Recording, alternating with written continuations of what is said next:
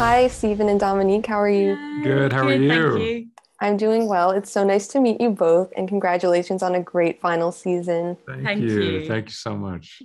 Dominique, I want to start with you. Naomi has such an interesting dynamic in season 6. Obviously, she's a belter, and she finds herself fighting a war against belters. So, how do Mm. you think it makes her feel, in this situation, especially knowing that her son Philip is still on that side? Yeah, I think she is. She's going through so many things. She is in a constant state of devastation. I think she is really struggling with knowing whether she's doing the right thing or not. And I think this has been a continual struggle for her. It's this thing of like not all belters see eye to eye, but then also what makes you a real belter. And I think she's always struggled with that. And I just think morally, this war is tearing her apart. I think she's at the end of her tether with how much killing they've done, how much killing of belters, the labels of them as fanatics, and all these kind of things. I mean, my favorite line in this season is when Avasarala and Drummer are talking, and Avasarala says something about Marco, and Drummer says, and Marco was inevitable with the centuries of oppression that you've put on our people. And I think that's the crux of like what this is about for all of them. They're just finding the best way for belters to exist, not oppressed. And I think this is always the kind of moral uh, place that Naomi borders. But it's really hard for her right now. And also, again, that the fact that her baby's mixed up in it. It's like an Right. impossible situation. Yeah. And Holden finds himself in a bit of a new position as well after the loss of Alex at the end of season 5. Stephen, how has Holden's role on the Rossi changed in season 6? Well, he's piloting now. It's in many ways, he's he's doing the things he's always done and trying to hold everyone together through his sense of empathy. But it's increasingly more difficult.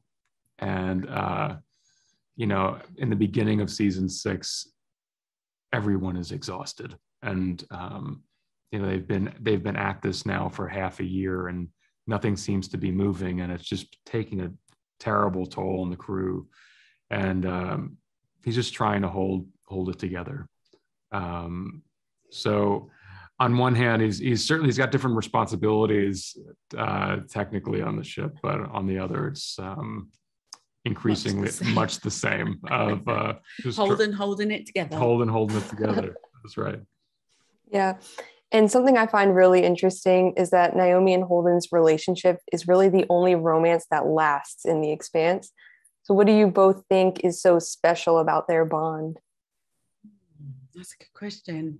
I think the thing that really kind of holds them together is like their constant want for the relationship to work. I know that sounds weird, but like even in life, it's like someone normally gives up at this point, especially when they don't see eye to eye as they haven't politically.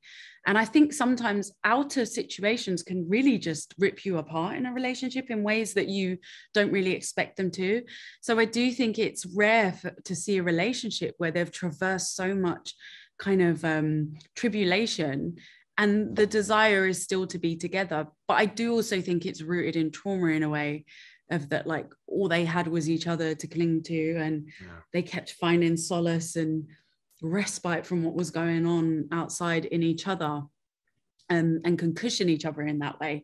So I actually don't think they're that special in terms of like other relationships I know in life to be. I just think it's a really honest portrayal of one, which I think is special. I don't think we see that on screen much. Yeah, I agree. It's a relationship built on respect. And I whenever I think of Holden and Naomi, I always think of two people clinging to each other in a storm. That's what I think. That's the visual in my mind, is that they've anchored each other while all this craziness is going on around them, and have managed to survive and grow through all of these crazy circumstances and hardships. And I think this season really culminates in a really elegant and satisfying tone and end to that. It's really lovely. It's a lovely way that they ended it with the writing. Yeah, I completely agree.